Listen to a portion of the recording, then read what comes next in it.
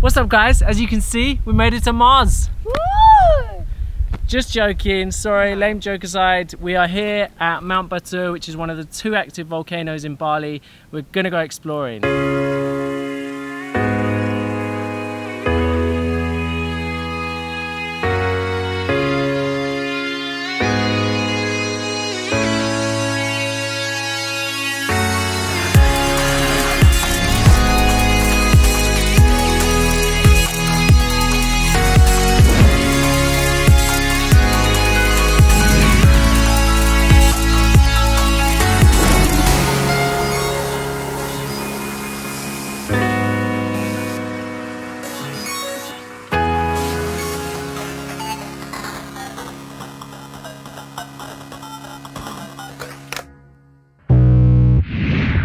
So like most days, the story starts here in Canggu, Bali.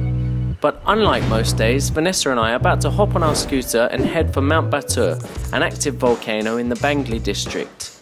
Whilst our intention is not to climb the mountain, we are heading to the foot of the volcano in search of the black lava field, a constant reminder of the eruption that happened in 1968 that can be quite clearly seen from a great distance.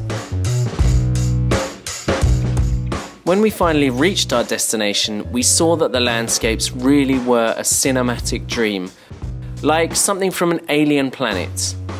To mark the occasion, Vanessa made sure she was fully prepared. Vanessa is sporting her face mask at the moment because she's scared of getting gassed by the toxic fumes. Yes. Especially the ones that come out of her bum.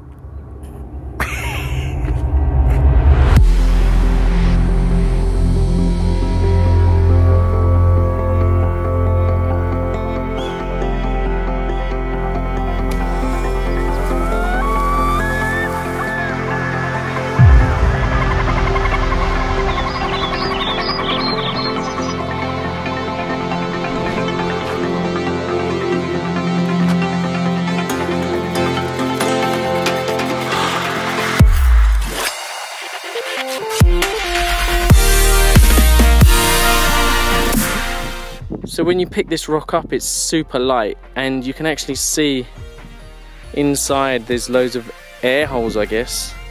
So it's obviously not very dense, it's very, very light.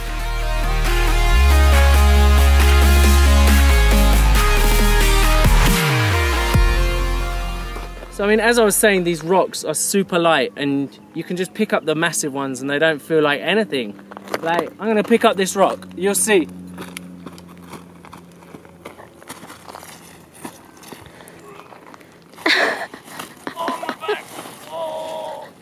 Are you really in pain? No. Alright. Maybe next time.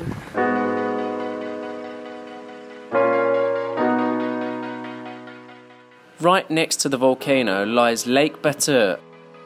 And this is where things get really interesting. Now, let's say that this rock here is a gung, and this rock here is Batur, the 2 active volcanoes on Bali. Now you'll notice this rock is bigger because Agung itself is bigger and taller. It stands at 3,031 meters, which is over 1.3 kilometers taller than Mount Batur. But it hasn't always been this way. Now, about 20,000 years ago, Batur was actually taller than Mount Agung, and it stood at about 3,800 meters, which is over 750 meters taller than Mount Agung. Now, it was only due to an eruption of such great magnitude that the magma chamber actually collapsed and created a huge caldera or crater. So now what you see is Mount Batur, and next to it Mount Abang, and in the middle Lake Batur. The caldera that this lake lies within is one of the largest and most impressive in the whole world. As you can see here, when viewed from above, it really does look like somebody has chopped the top off a volcano. You can see Lake Batur in the southeastern side of the caldera. Also in the southeast is Mount Abang. To the northwest of the lake is Mount Batur.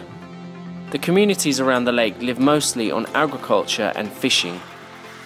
So because the ground is not solid and it's just made up of loads of little rocks, when you're walking it really feels unstable. So when you're going downhill, it's easy to slip. Watch out, Patrick. So you've got to be very careful. You coming, Vanessa? Yeah. Watch out.